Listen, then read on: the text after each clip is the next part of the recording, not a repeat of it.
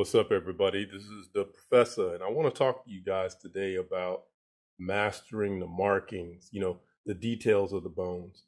Some people have a lot of difficulty with all these little dots and holes and depressions on all of the bones. And no offense, I am totally with you on that. So there are some things that I use to learn the bones myself, and there are some things that I took to actually help my students learn the bones. And I want to share some of those things with you now. So I want you to keep in mind 4 things. Number 1, identify the bone. Number 2, is it a left or a right? Number 3, learn the details that articulate. And number 4, learn the details that have a purpose. So I'm going to take each one of those 4 things and I'm going to break them down with you right now. So the first thing that I brought up was identifying the bone. Sometimes you can be in a hurry and you're trying to memorize as much of this stuff as possible. And you might, allow the identification of the bone to be the last thing that you do. But trust me, identifying the bone itself needs to be the number 1 thing that you knock out of the box. And this is why. So I might be in a classroom and there's just this random bone that's just sitting there, and a student will say, "Hey, what's this bone?" And when I first see the bone, even though I know all 206 bones of the body, I may even hesitate for a moment and say, "Okay, I don't recognize that bone right off the bat." So one of the things that I'm going to do to identify that bone is I'm going to compare that bone to something that's common, because just looking at this bone by itself, it's a scapula, but when you ask yourself, does it look like a scapula? Does it look like a shoulder blade? You tell me. Typically, when we talk about a shoulder blade, we're talking about the shoulder on a person. So you don't see this. So I try to compare the bones to things that are really common, like this looks like a pig's ear, or maybe this looks like one of those rawhide chew toys that you give to a dog. That's what it looks like to me. And the funny thing about it is there are no other bones in the body that looks like this, that looks like a pig's ear or a chew toy. So I'm more likely to remember this bone simply because it looks like something else common that I know of. Even the vertebrae, like some of the vertebrae look like little spaceships that you will find on a video game. So when you identify the bone, relate to it with something that's relatable. Like I just told you, this looks like the ear on a pig or one of those chew toys, those rawhide chew toys for dogs. So that's one thing that you can do. And the thing about it is, if you go ahead and learn the bones themselves, that's going to build your confidence in what you know. And then as you begin to build your confidence in what you know, it'll allow you to be able to compartmentalize more material as you move along. So number 1, identify the bone, man. Just figure it, look at it and say, hey, what bone is this? And as you're trying to learn that, relate it to something that's relatable. Number 2, figure out if it's a left one or a right one. Now, this one can be tricky, especially if you just walk up to a table and it's just sitting there like this and you're like, oh boy, I really don't know whether this is a left or right. So this is what I do to cheat every time. Look for 1 or 2 physical attributes that allows you to figure out whether it's a left or a right? So every bone has notches and divots and holes and branches that make them extremely unique. And that's perfectly fine because I want to use these things to my advantage. So, for example, this is the posterior view of my left and my right scapula, right? So I'm looking for things, specifics about them that let me know if it's a left or right. There are 2 things about this that I always do with every single bone. First thing that I do before I even figure out if it's a left or right is I try to figure out the front from the back. So right now I'm looking at the posterior side of both of my scapulae. And the way that I can tell that this is the posterior or the back versus the front is because the back has a bar on it. And you can actually feel that bar. You can actually feel that spine on your own back. You can take your hand and you can reach back on your shoulder and you can feel that spine right there.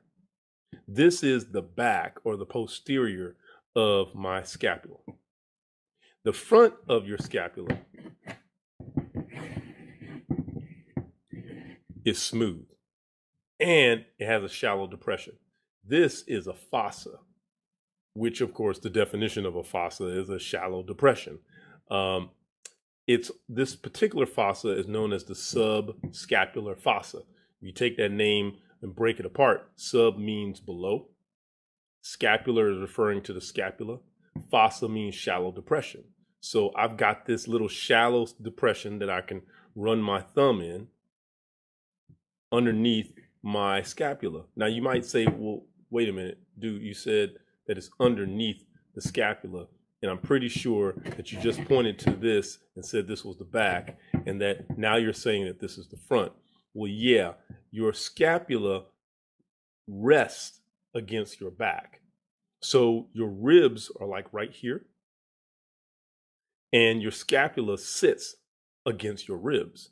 So when you say subscapular, this is underneath your scapula. It's in between the scapula itself and your ribs that this bone is actually laying against.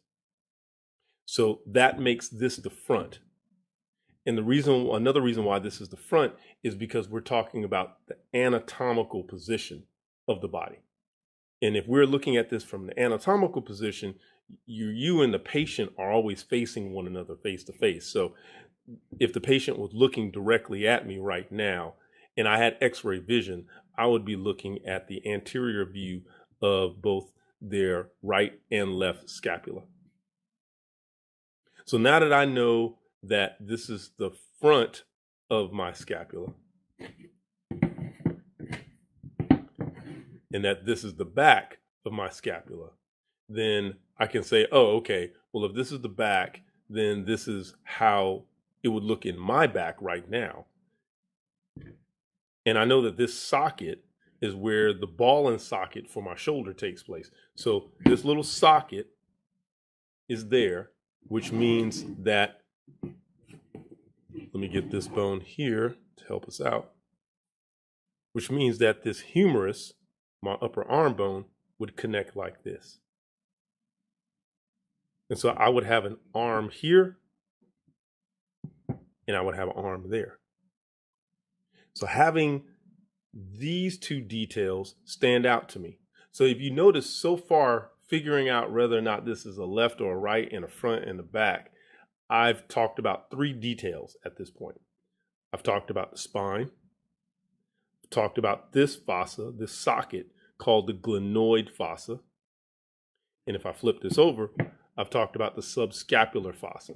So I've already learned three details, and those three details will tell me whether I'm looking at the front or whether I'm looking at the back. And if I can position them correctly, front and back, then I can tell whether or not this is a left scapula versus a right scapula. Can you see that? So that's great. So I've knocked out two situations here already with just three details. I know a left scapula from a right one, and I know the back from the front. I'm doing pretty good so far. So the third thing that I mentioned was that learn the details that articulate, right? Learn the details and the markings on the bones that attach to one another. It's almost like getting a 2-for-1, because if I learn that this is the glenoid fossa, which is the socket, and that the ball that's going to go into the socket is the head of the humerus, then the head of the humerus articulates with the glenoid fossa. The ball articulates with the socket, just like that. And I would literally do that for every bone. Like you do that for how the humerus articulates with the scapula. You can do that for the clavicle and how it articulates with the scapula as well. Like the the scapula has the acromion. And then you have the clavicle, which has the acromial end. So you get it? The acromial end articulates with the acromion. You have the sternal end of your clavicle that articulates with your sternum. All these details, there's a ton of them where they're practically named for what they attach to. So you can knock out a lot of details of the bones just by paying attention to what does it attach to. Now, I know what you're thinking. Yeah, that's cool, but there's still a bunch of details that don't necessarily attach to another bone, and I have no idea what those things do.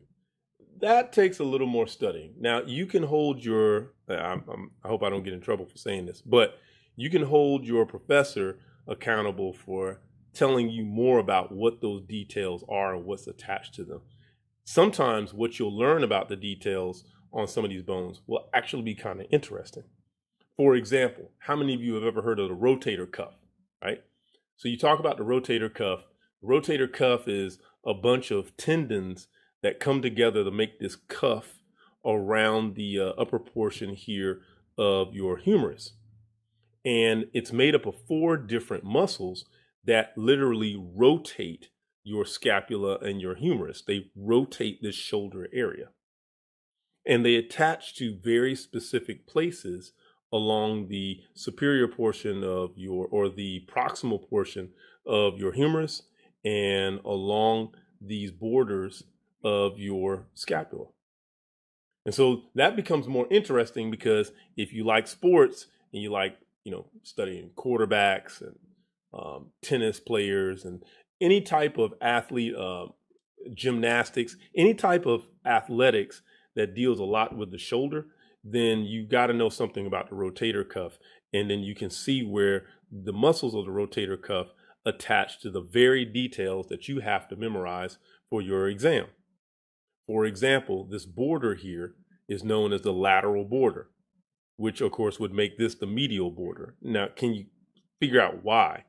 That's because lateral means it's going away from the midline of your body. So it's going away from the middle of your body. Medial means it's going towards the midline of your body. So it's going towards the middle this way. And you've got muscles that attach here at the lateral border. So some of these details is like, oh, these details are boring. Yeah, they are boring because, well, there's nothing being said about them. I'll give you another example. You see this point right here? This is a superior angle. The superior angle of your scapula probably doesn't mean much to you until you find out that the levator scapulae attaches to this point.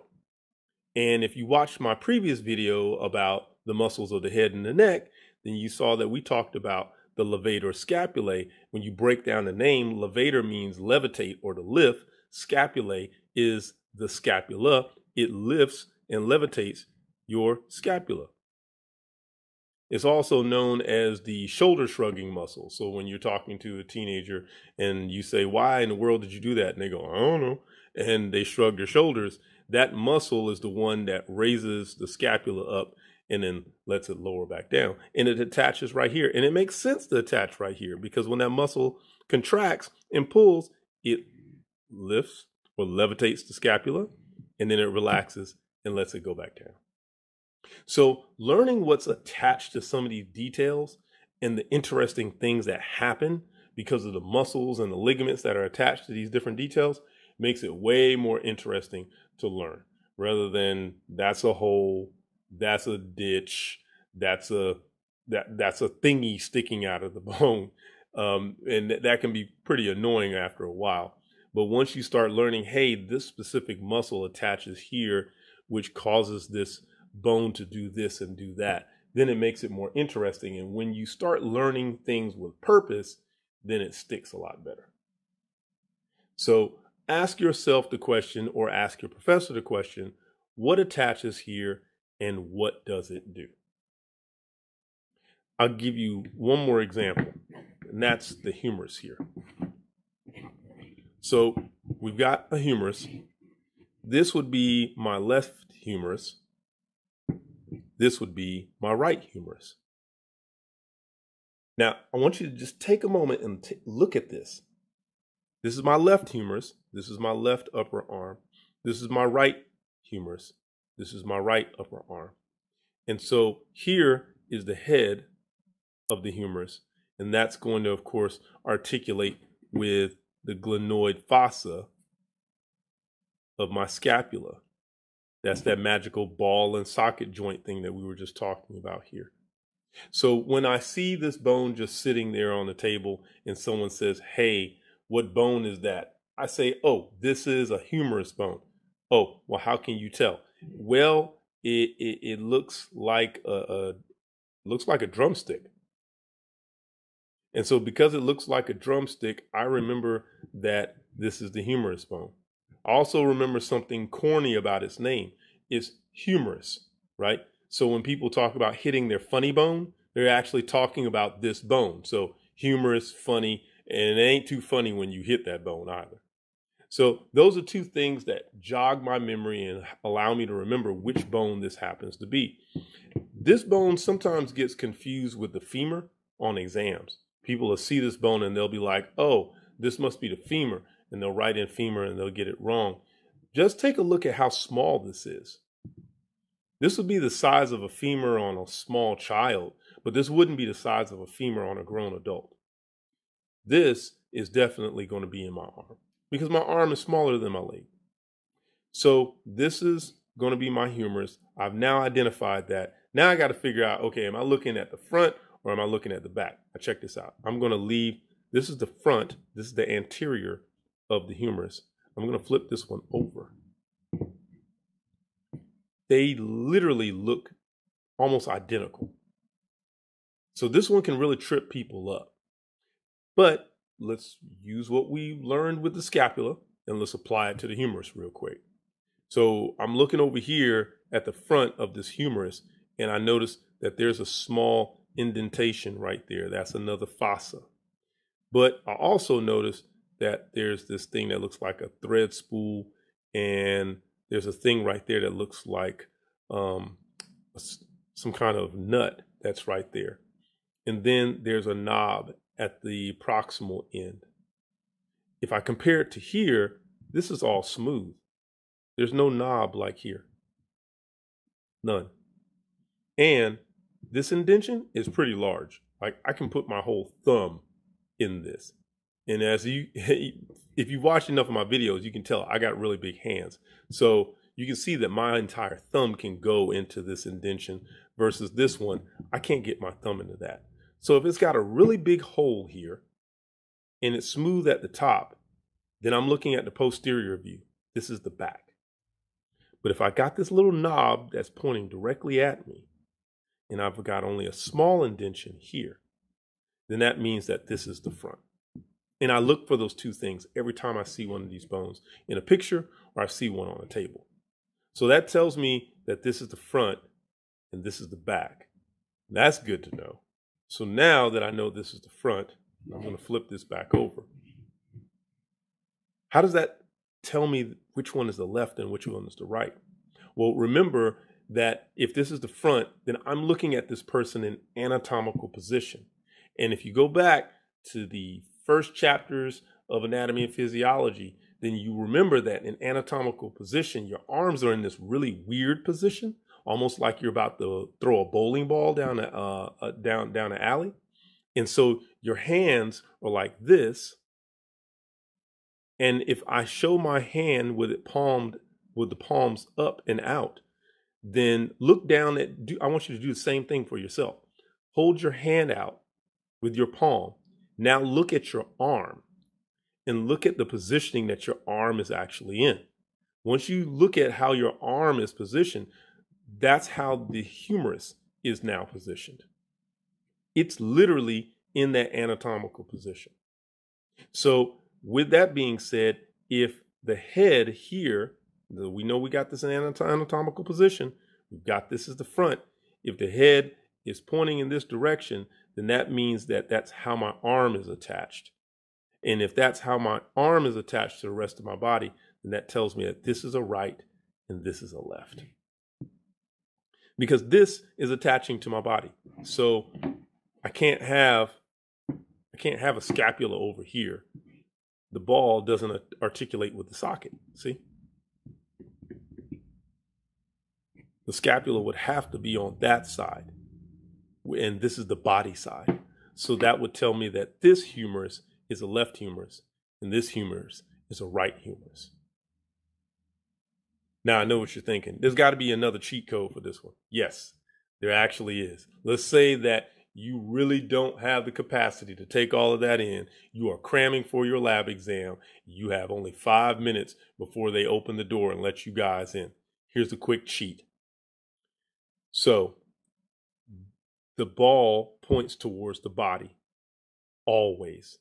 Always. It always points towards the body. This epicondyle down here, notice how prominent it is, that's sticking out. The epicondyle always points towards the body as well, like this, right? So it's pointing like that, like a fork. So these two are pointing towards the body, right? To make things even better is this little knot right here. This little knot is the lesser tubercle. And the lesser tubercle is always pointing away from the body. It's always pointing forward and always pointing away from the body. It's always pointing straight ahead. So if this is pointing straight ahead and these two are pointing towards the body, then you can imagine that this has got to be a right humerus. Because if this was a left humerus, then, well, this would be really weird if this was a left humerus. If you think about it, I want you to do this for me really quick. I want you to take your hands. I want you to take your hands and put them in this position just like this, right? Do it with both hands. And what I'm going to do is I'm going to rotate both of these bones so that they're in the same position that your arms are in right now. And as you can see, this would be a right humerus, and this would be a left humerus. And you see how those epicondyles are sticking towards your body, the midline of your body. They're medial, they're pointing towards the middle. And even the head of the humerus is pointing towards your body because that's how he attaches to your body. And so that means that this one is a right one and this one is a left one. So even if the professor just did something just plain outright evil and only showed you this much of the humerus and said something like, is this a left one or a right one? And that would just be really foul. But I mean, you know, if it did get grimy like that and they were only showing this much of it, this would be your giveaway. The lesser tubercle right here. Because that lesser tubercle is always pointing away from the body and is always pointing forward. So that would tell me that this is the front of this bone, is pointing forward. The head of the humerus is this way, it's pointing towards my body at all times. And so if this is pointing forward and this is pointing towards my body, that means this is the front of a right humerus. And I can still pull that off. So that's all we got time for today. Stick with us. We'll have more videos in the future. Talk to you later. Peace. Hey everybody, if you enjoyed anything about this video today, make sure that you smash that like button and don't forget to subscribe to the channel. Also, leave a comment below about the content that you want to hear about next. This is the professor. We'll check you out later. Peace.